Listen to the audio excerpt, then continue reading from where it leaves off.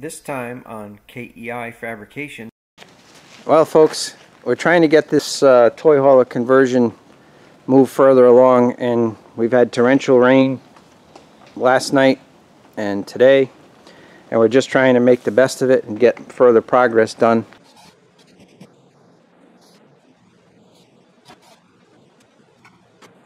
Alright folks, so let me explain.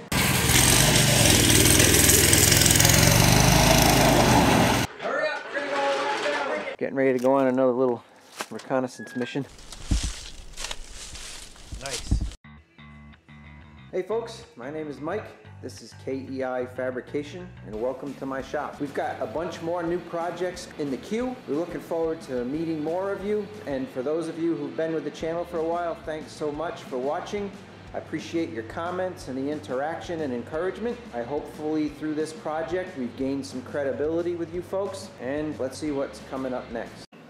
Alright folks, we went in a little deeper than anticipated. Just like every other project you get started on, there's always more to it than you realize. So what I decided to do, the previous owner used 3/4 inch OSB and the factory floor was a 1/2 inch, so there was always a problem with the linoleum or vinyl that they put down started to rip and tear because it was a dissimilar height. So what I did was I took that as an opportunity to get rid of the 1/2 inch up to here, and I've got a threshold to transition from the factory type flooring to whatever the flooring is we're going to use down there. So the actual raise in floor height will happen here. This will all be consumed by a small storage area, so you won't see that.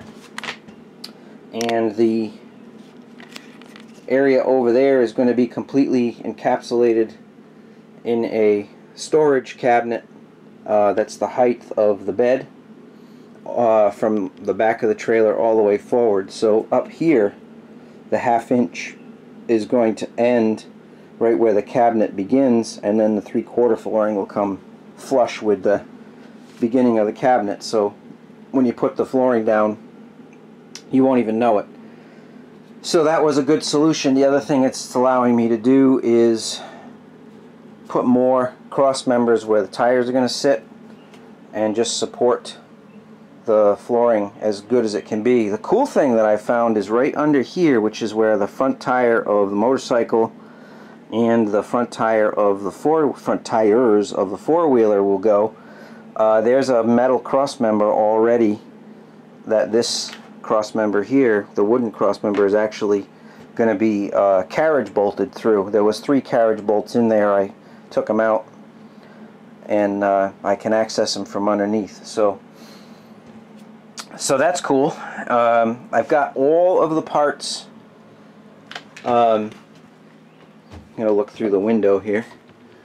All the parts over there on the workbench under the deck are all sealed with penetrating epoxy. So everything that's going in here is going to be basically water sealed,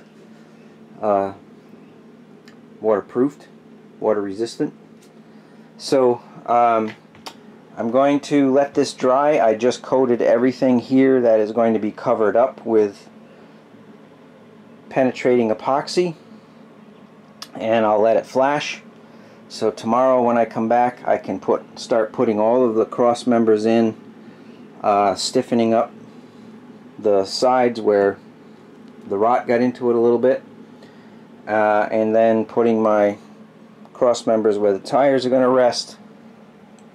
And I've got all the pieces to this cabinet built.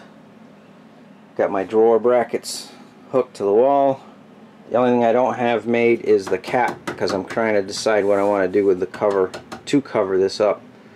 So we'll see. I don't want to get into Formica or anything like that. I just want a solid piece of wood and give it a coat of polyurethane or something and call it even. So we'll worry about that at another time. Alright, so I'm going to run to the lumber store, get a sheet of 3/4 OSB. Instead of this wool bat, I'm going to get the 2-inch thick pink solid or rigid foam. so it's not a sponge, and that'll take care of my insulation in the floor.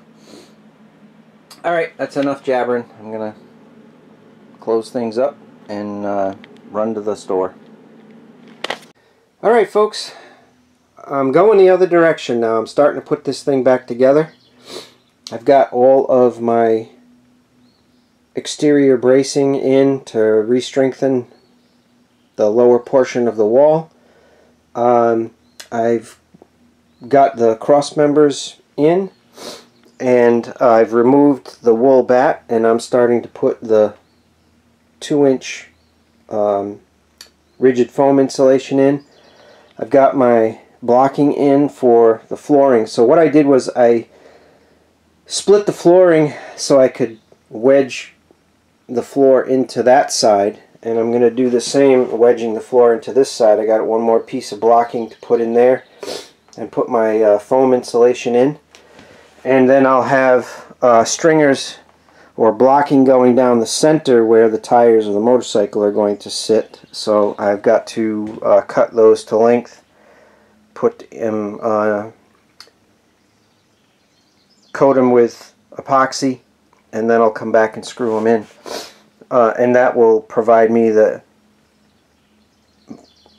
spacing for my foam insulation. So all of these pieces are cut, they've been test fit, and they have been coated with penetrating epoxy. So I'm going to go get that piece right now, slide that one into place. I got some PL adhesive to bond it to the floor, and I've got some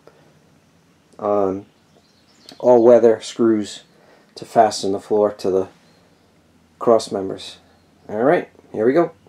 So I got home from work today. I put the blocking in where the tire of the motorcycle is going to sit. I got the corner put in place, slipped under the wall, and that's all epoxied and PL adhesive, and I got all the insulation cut and put in place. So I coated the top side of all these with penetrating epoxy, so I'm just going to let that dry.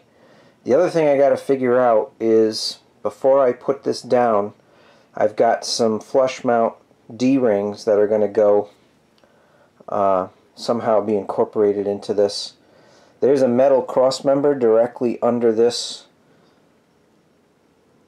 horizontal piece, and I'm going to try to somehow make the D-rings fasten to that. So I'm not going to put the floor down and screw it down until I figure that out. I may put some metal brackets that reach down and grab onto that, just to get a positive connection to the frame with the D-rings, just so I'm not relying on wood with bolts or screws going through it to hold the four-wheeler or the motorcycle in the area. So once this is all dried and cured, I can stick the floor down just temporarily until I figure out the D-ring thing, and then I'm going to start reconstructing this whole cabinetry across here. So that's let's see, today's Monday, yeah, so maybe tomorrow night I can work on that. Alright folks, we made a little progress tonight. I got the floor just set in place. I think I said something about the D-rings. I've got to make provisions that actually bolt to the metal part of the frame, so that'll lift out and allow me to do that. What I decided to go for tonight, just because I was a little short on time, was the drawers. So they're all in place. I picked up a piece of sanded plywood, routed the corner, radius this corner, and this is going to get varnished. So so that's kind of the deal there. We got a little cubby to throw, like I said, flip-flops or whatever in there. Got the 3 drawers that used to be located under this, and that was shortened because the drawers themselves were only 16 inches deep, and this is 17.5 to here, so it fit perfectly in there. So we got the functionality remained there, and what I did was I just put some cleats in here that eventually I'll when this is in position, I'll put some screws in there to hold it securely. So this will be a nice shelf. I'm trying to figure out how to get a 110 outlet over here on this side. This would be perfect for a fan or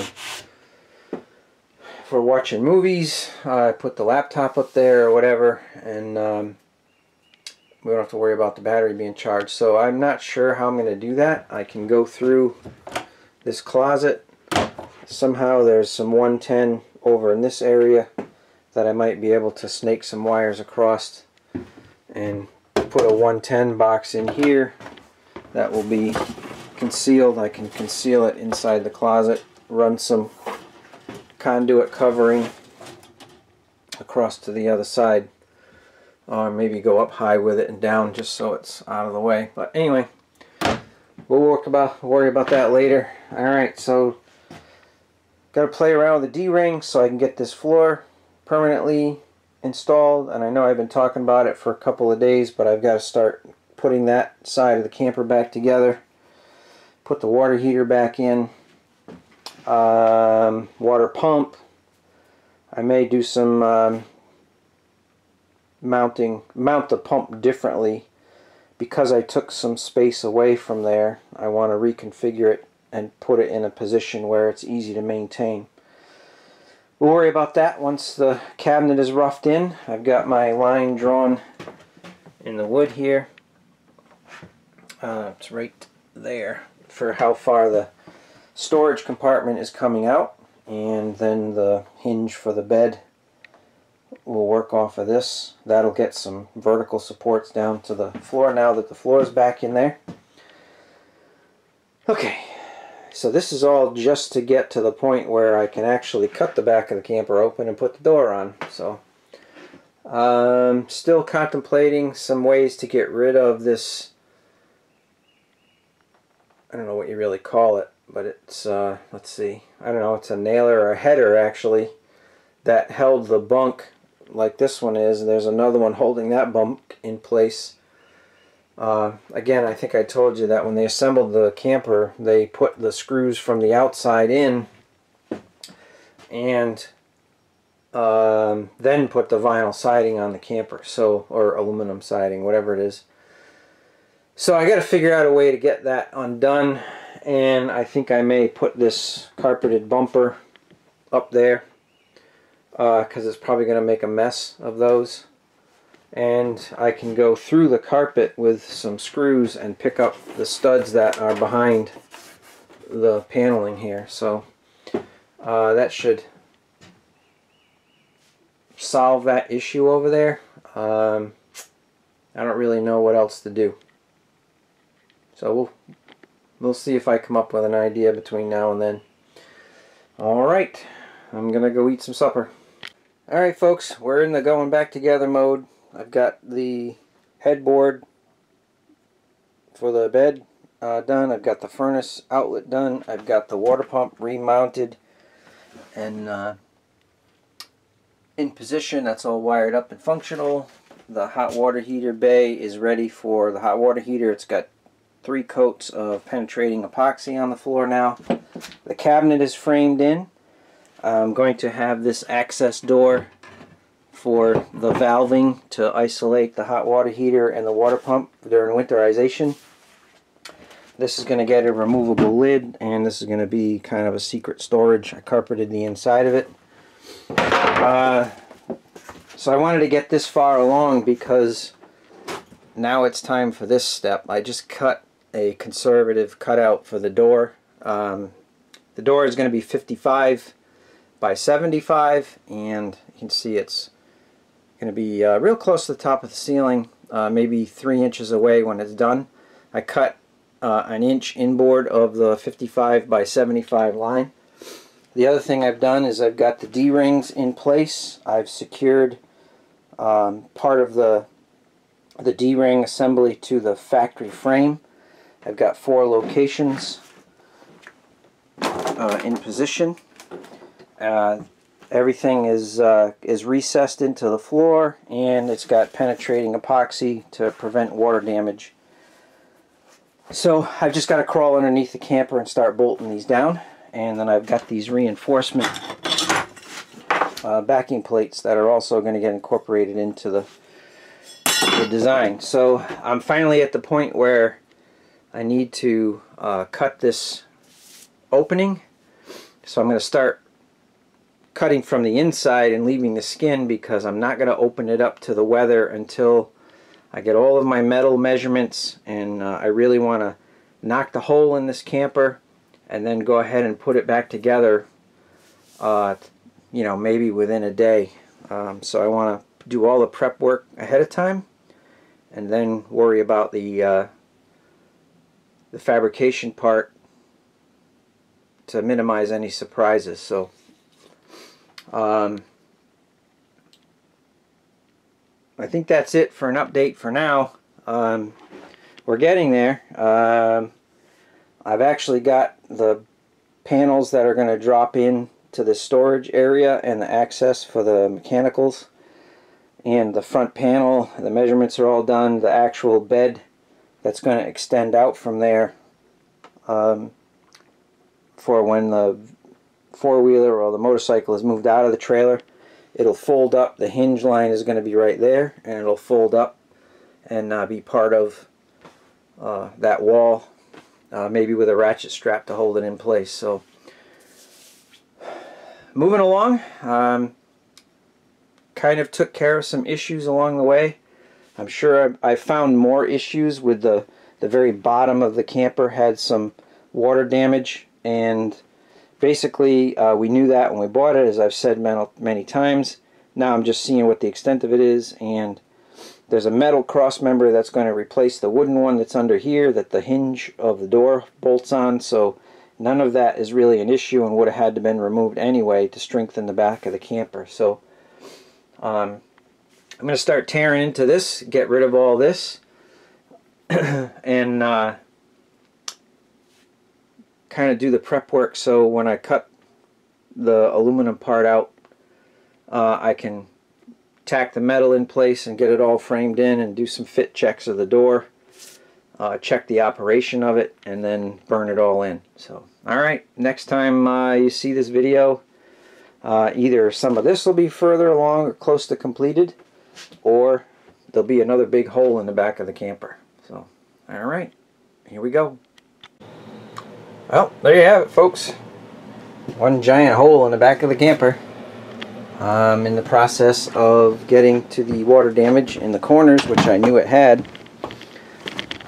So the very last piece that goes across is rotted. You can see the remains of it here, and unfortunately that's where the vertical studs attached to. You can see that it compromised it, and this corner was leaking from the top all the way down. So make sure, if you're sealing your camper, new or old, make sure these corners are tight, because the water finds its way in and it runs down and it just destroys it from the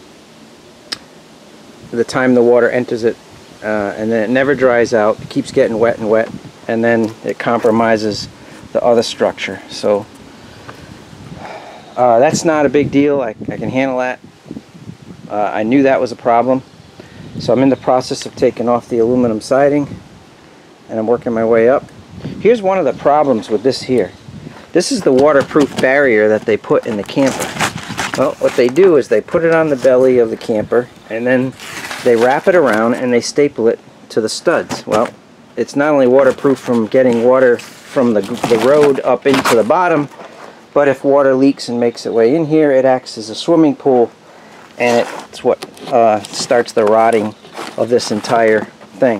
You can see where this was kind of rebuilt from the back wall all the way forward from the water damage. So this is a brand new 2x3 sitting on top of the frame here, and then the OSB is sitting on top of that. So we'll give all this a coat. You can see that this has been coated with penetrating epoxy from the top side when it was put down, and we'll continue to treat that now that it's exposed and we can get to the back of this and get it all put back together. So I think the next thing I'm going to do once I get this opened up a little more and figure out just how bad the corners are, I'm going to bring the door over and test fit it here just to see where my steel cross member is going to go for the hinge plate where the hinges are going to be fastened to. So right now I'm just trying to expose this. This is kind of the crummy work getting this far along, and I'm going to replace these vertical studs all the way to the top and including this one, and then the metal will start. So there'll be a nice metal framework with vertical studs, the horizontal that's the hinge plate, and then there'll be a header above the door that is all metal as well, and that will stop the parallelogram of effect when you go down the road. If it's tied in properly and gusseted, the back of the camper is not going to shake around and basically break itself to pieces. So, alright, I got my work cut out for me. Here we go. Alright folks, it may not look like I've done much here, but I've reconstructed the corners and I put a doubler on the inside that's also varnished and it's got routed edges for trim. I reconstructed the last 8 inches of the roof and the ceiling panel. Everything's got penetrating epoxy, and I went to the steel supplier yesterday and I got my material for the door frame. I'm using 1.5 by 3 by 1/8 wall for the horizontal and the 2 verticals. The horizontal is the hinge plate, and then the header, the top of the door, is 1.5 by 1.5. I'm going to use the door as a fixture to create the frame and the opening, and I'm going to tack it all together so it stays nice and square and true, and then I'm going to bring it down. It's going to rest directly on top of this I-beam. I thought originally it was going to go down below, but the way the camper is constructed, the 2x3s is sitting directly on it. So and I had to use 1.5 inch thick material because that is the construction method as far as conventional lumber is concerned. So I've got my sketch here of where I'm going to add gusseting, and I'm going to try and incorporate some diagonal gussets that'll be in the top corners. I've incorporated those into the panels. I'll show you those in a minute, and some plates to grab a hold of the final 2x3 framing that's going to be off the back of this.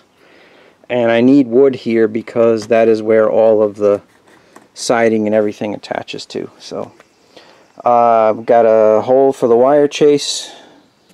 I've got holes for attaching the bumper to the wood structure, so we'll actually gain some integrity of the floor as a result of that. And I'm going to screw it to the actual wood header that sits directly on top of this. And I'm not going to put the header in or the final framing lumber until I get this steel structure in place, and then this upper header will determine the length of my framing material. So these are the panels that's going to be sandwiched between the remainder of the construction timbers and door frame, and what that does is it sandwiches in, and then it's got paneling on the inside that matches the interior of the camper. So this is where the diagonal gusset's going to go. I'm kind of upside down right now, so I left that in there. If I need to trim that back, I can. I just, carrying this around and moving it around, I didn't want it to fracture out of here, so I left it there not only for before this is attached, but also if I do put that cornered gusset in the top side of the framing, it'll be covered up by cosmetic pieces. So alright, I got to get up to the shop. One of the issues I've run into is it's been over 100 degrees for 2 days straight. I've worked through the heat until yesterday afternoon, and my penetrating epoxy that I've been using was kicking in the bucket. It was actually burning my hands because the temperature was so high. The exothermic reaction was happening much sooner. So I had to just give it a break. So while it's cooler out this morning, although the humidity is really coming in, it's supposed to be another 100-degree day, I need to get up to the shop and start framing in that door. So that's what I'm going to do next. Alright, until next time, remember, if you're going to be stupid, be smart about it. Next time on KEI Fabrication. What do you think? I think we're ready.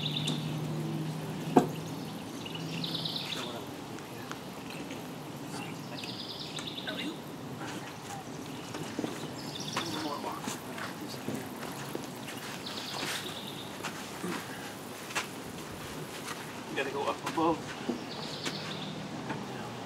So this is where someone said put the car here.